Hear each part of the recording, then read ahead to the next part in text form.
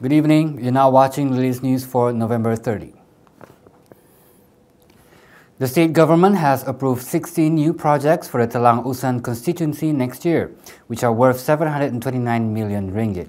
Telang Usan Assemblyman Dennis Ngao stated that the projects to be implemented under the Highland Development Agency, or HDA, included 8 road projects, which cost 649 million ringgit, and 8 water supply projects, which cost 80 million ringgit.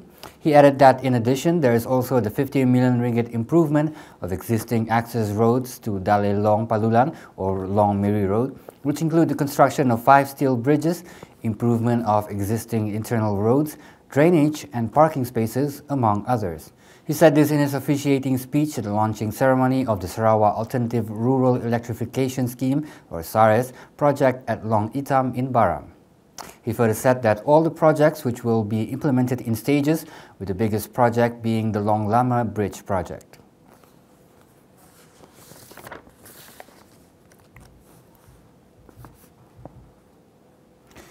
The election court has voided Barisan Nasional's victory in the Cameron Highlands parliamentary seat in the 2014 general elections, paving the way for re-election after discovering elements of corruption.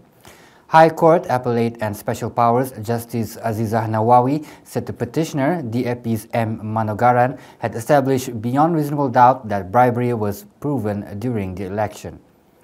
She said this in a statement in Kuala Lumpur.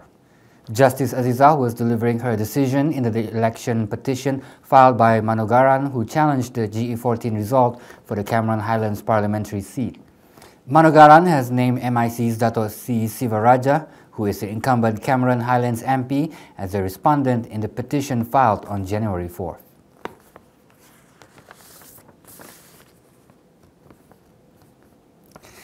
The World Health Organization stated that Congo's deadly Ebola outbreak is now the second largest in history after the devastating West Africa outbreak that killed thousands between 2014 and 2016.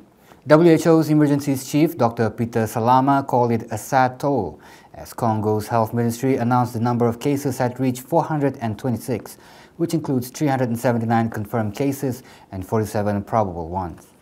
Congo's health ministry said that so far the outbreak, which began on August 1st, has 198 confirmed deaths, with another 47 most likely fatal cases. Salama predicted that the outbreak in northeastern Congo will last at least another 6 months before it can be contained. More than 37,000 people have received Ebola vaccinations, and Congo has begun the first ever trial to test the effectiveness and safety of 4 experimental Ebola drugs. That's all the latest news for today. I am Razi Ahmad. Thank you for watching.